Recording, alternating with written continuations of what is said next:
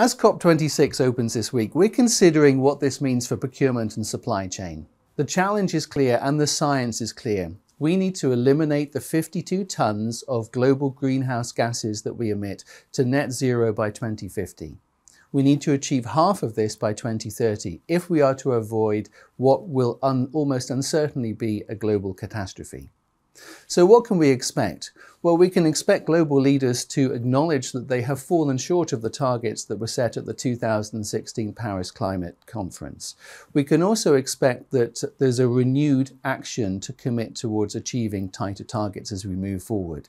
So how does that translate to procurement and supply chain?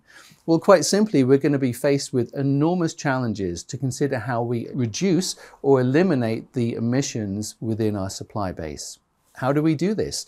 There's a lot of hot air out there about the need to do it, and we recognize globally the need to do it, but actually doing it is our biggest challenge.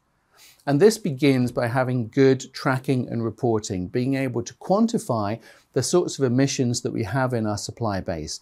And that gives us the kind of muscle we need to then develop a program that's based on action. And action here isn't going to be straightforward. Get ready for some radical changes that drive changes to what we buy, who we buy from, and the supply chains. And procurement's role will be to drive those changes based on the information we understand. But we can do this by prioritizing the key areas that are the biggest emitters within the supply base. Get ready for a revolution. Procurement is going to be leading a big change here, and it's going to be down to us to lead how we transform our supply chains to reduce and eliminate our emissions moving forward.